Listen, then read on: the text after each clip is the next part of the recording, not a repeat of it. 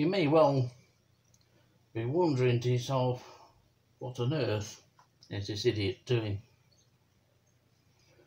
Well, if I'm to have any chance of breeding these pupa, which are death's head hawk moth pupa, I need to know what I've got sex-wise.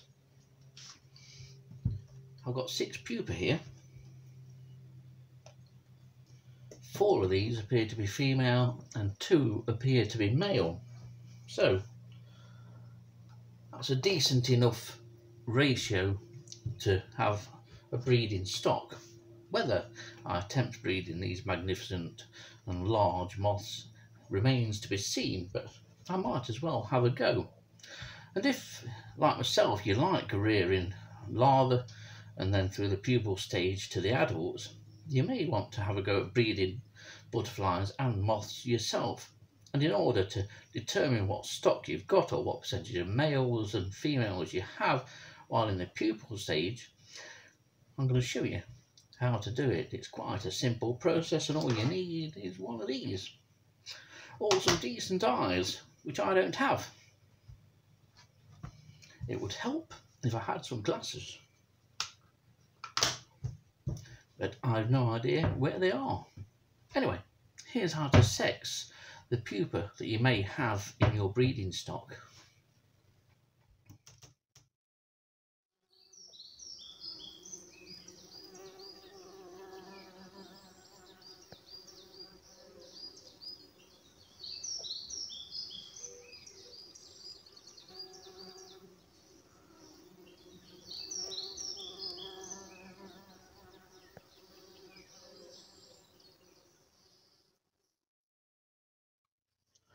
Here's 2 very large pupa which are absolutely ideal for showing the differences between male and female pupa.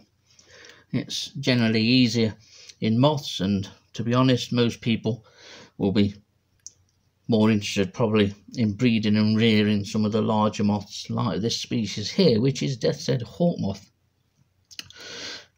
Female pupa here and the male just here, and you can see that there is a size difference between the 2, and although that's usually a good guideline, it's by no means a guarantee that you've got male and female. You can have very large males and very small males, and vice versa with female pupa.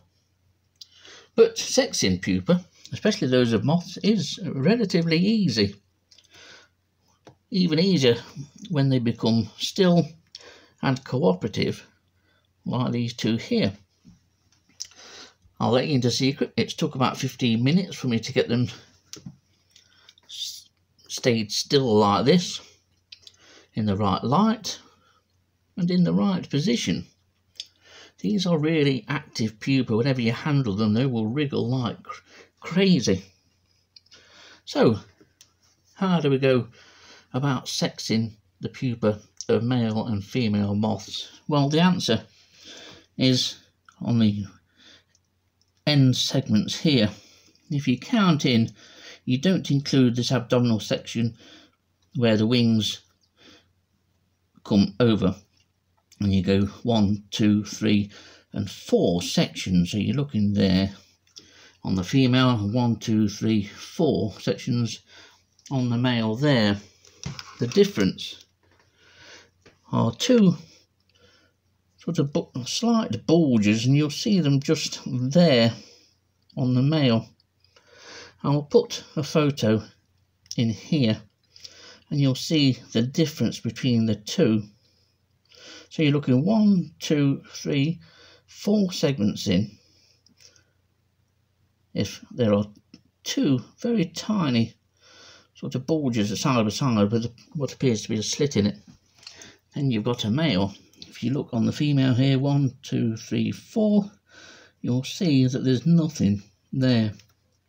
The photo will obviously show these features up, but they can be seen on even smaller pupa, right down to not micromoth size, but certainly down to noctuids and geometrids and other families as well. But that's how you tell the difference between male and female pupa. So it's 4 sections down, 1, 2, 3, 4. If there's no little 2 bulges and slot just there, you've got the female.